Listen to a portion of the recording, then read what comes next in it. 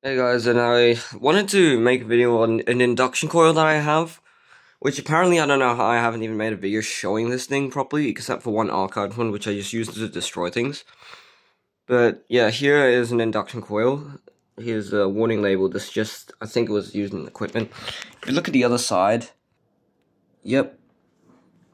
So this is the spark gap, which is set to 3 centimeters. I measured with a digital caliper, and it can be adjusted between 1.5 millimeters and 3 centimeters, which is here. Alright, so lights off for this experiment. I'm going to use 6 volts. Look at that. It's really loud. Alright, so I got my multimeter here, and we're going to measure the resistance of the primary and secondary. Alright, so now we're going to measure the resistance of the primary coil. Alright, so the resistance is about 0.3 ohms, and the secondary is 6.9K. You might have noticed that there's a little gap here. Well, the reason is, yep, you can adjust the secondary. Well, yeah, you can adjust the primary tone ratio, see? And the voltage will be a lot lower afterwards, and then you can make it higher this way. Don't ask me how it works, I'm not very sure. And also, if you look here, it appears that some iron plates that they just stuffed together to make the core. And the the primary, sorry, is really thick. And if you look under here, you see the secondary wires there. I don't actually know what's inside, and I'm not here to open it. Alright, let's just start with the basics of how this thing works. So, we'll just start with the positive side. So this is connected to here, which is connected right to this contact here. So you can see there's no gap between it yet. And basically, when I put positive here, current will flow through here, then here, since this is connected up. And then it will go through the coil, like here. And then this side is where it will also go through a fuse, a 5 amp fuse, 250 volts.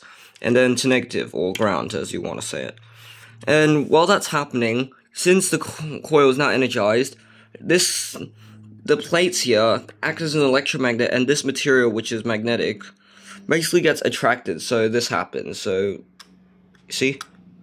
When this happens, it creates a small gap, which disconnects the coil momentarily, and then since there's no more power, the coil is no longer energized, so it hops back into place, and then it repeats the cycle again, basically just going like that really quickly.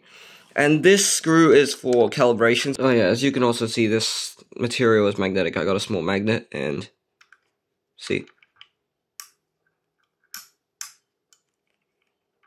Oh, damn it, now it's stuck. For the sake of these next tests I'm about to perform so I can show you how things work, I decided not to sacrifice the original fuse, which looks like it hasn't been replaced for quite a few years, but instead, I utilized my own fuse, which is the exact same rating, 5 amps, 250 volts. So basically, I'm going to energize the coil, and you're going to see, I'm going to bypass this thing so it doesn't oscillate, so by touching this should move. See that? Ignore the oscillation going on in my power supply, that's normal. So now this is at 1.5 millimeters, this is what happens. Okay, I decided to do this with my lights off again, but here, I adjusted it. See that?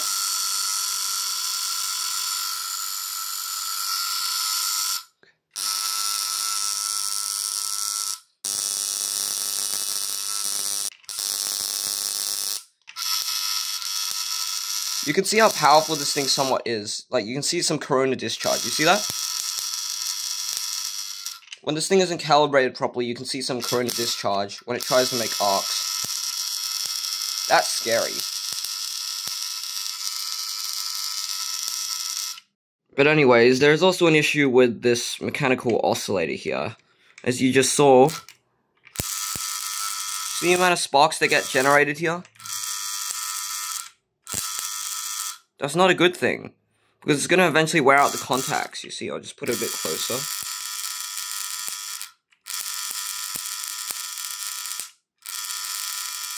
Yeah, those contacts will wear out quite quickly.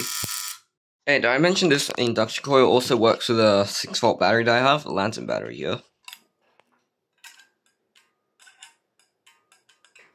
What?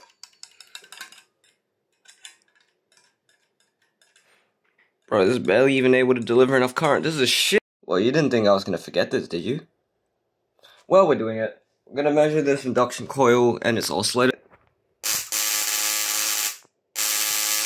See those giant spikes? That's because this is an inductive load, and obviously you'd expect these giant spikes. Alright, we got our function generator out, and I used a high voltage MOSFET for this was inductive kickback, like last time. Works!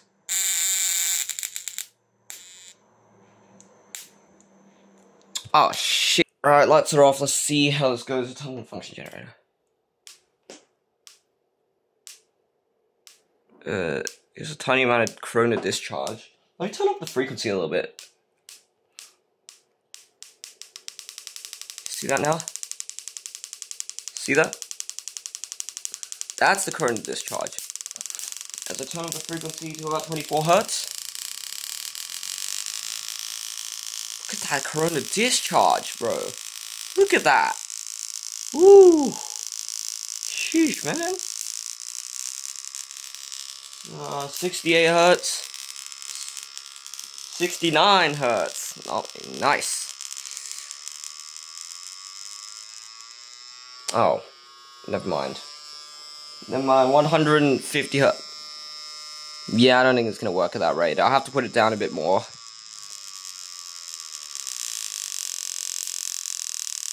I had a lot of trouble making arcs. Okay, so maybe using a tiny spike was not the best idea. I mean, using a tiny, wait, what? What am I saying? I think my brain is broken. I've noticed there's a bit of an issue here. That is not meant to happen. I'm pretty sure that's not meant to happen. I only said 6 volts, not this, and it's just making corona discharge. This is what the drain waveform looks like for my MOSFET. Oh yeah, just one more experiment. I just want to light up some CCFLs. Find the wire, here it is.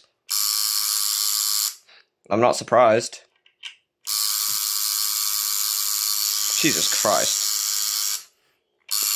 This works as expected. See a bit of a spark going on here. So yeah, this is the video of me showing an induction coil. Hope you enjoyed.